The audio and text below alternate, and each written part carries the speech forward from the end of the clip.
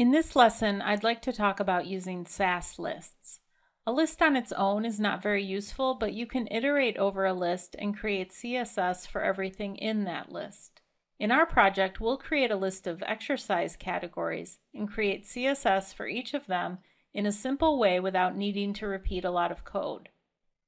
When I say categories, I mean these different workout types here.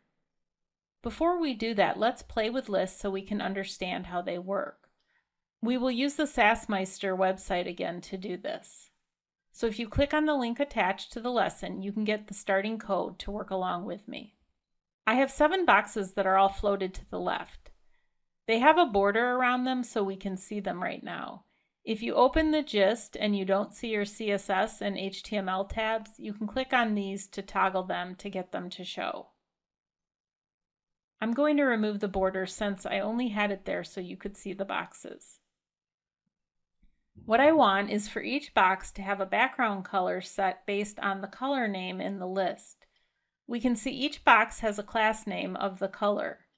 Normally it's not considered good practice to use color names as a class name, but in this case we're making a rainbow so the class names make sense. Let's look at the CSS we want to generate first so that you understand what we're doing. I'm just cutting and pasting it in. Don't bother typing it in. I'm just trying to show you what our end CSS should look like so you understand what I'm doing. The whole point of using Sass is so we don't have to do all this typing. We want to use the list to create selectors for each of these 7 list items, and then we want to set the background color to the same color as the name of the class. We can iterate over lists with the @each rule. If you've programmed in any other language, it's similar to going through an array with an each or a for each command. I will type @each to iterate over the list. Then I will say $color to create a reference to an individual item in my list. Next I'll say in $rainbow to indicate which list I want to iterate over. Then a curly bracket to start the loop. So for each of these colors, we want to see this code. .color for the class name, and then we want to set the property background color to the color name. This is not the real code, it's more pseudocode, but look at how it added these 3 lines of code 7 times, 1 for each item in our list.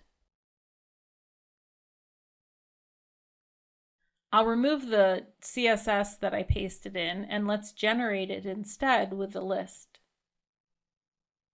Each time we iterate through the list, we're creating a color variable.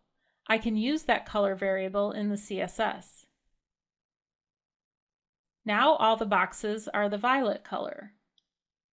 That's because our CSS is not complete. We are setting anything with a class of color to have all 7 of these different background colors. It's only the last one that the browser uses, so all the boxes with a class of color are violet. What we really want is the color to show up in the class name. But if we add the $sign before the color in the class name here, it won't work. That's because it's generating CSS with an invalid class name.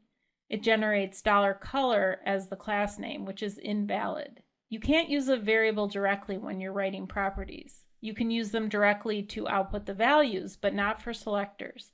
With selectors, you need to do what is called interpolate them. There's a nice definition of interpolation on Wikipedia. You can see the variable set to Alice, and when you print out the string, you can use the variable inside of the string or the quote marks by interpolating it. In other words, you grab its value and use that. This shows the syntax for interpolation in Perl or PHP, but we need to use the syntax that Sass expects, which is the # curly brackets. That syntax comes from Ruby, which makes sense since Sass is written in Ruby. Now it works. Look at the CSS generated. When Sass sees the # and curly braces, it knows that it needs to interpolate the variable, so it outputs the word red right after the period, which is what we want. So with 5 lines of code and the list, we've created CSS for 7 different classes quite quickly. The neat thing about this is if we wanted to add another color to the rainbow, we can do it very easily. I do have to update the HTML first to add that div with a class of purple. And then I just add purple to the list. And it works right away. I can do it again with orange red. One thing you should know about lists is they do not need to be comma delimited like this one is. Sass is very forgiving this way. You can just use a space, as long as your items in the list don't have any spaces in them. While I'm mixing spaces and commas, the Sass is assuming commas is the delimiter, so it's not working for a while, but once they're all gone, it works again. Also, you might have quotes around your words.